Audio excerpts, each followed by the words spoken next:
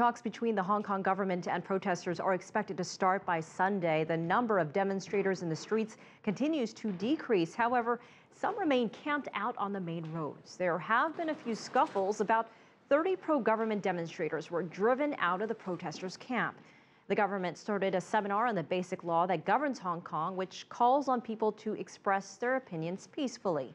CCTV's Cheng has more now on the economic impact of the protest.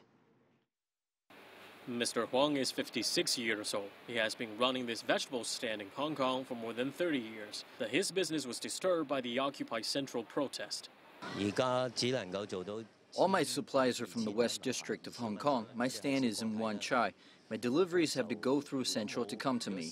I make about 1/3 less money a day than that before the protest. It's been a week now. It's tough.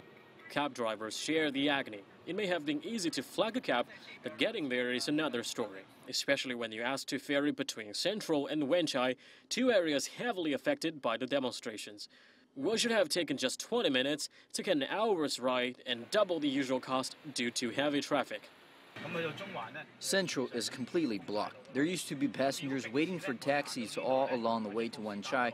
Now, even if there are people waving, we dare not to pick them as the traffic is totally jammed. Cab drivers in Hong Kong have complained of a dive in their daily passengers of up to 40% since the demonstrations began.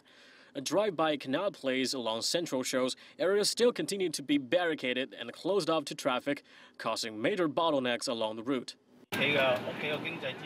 I'm the pillar of my family. I make money to raise a family. Now, without work, it would be really difficult.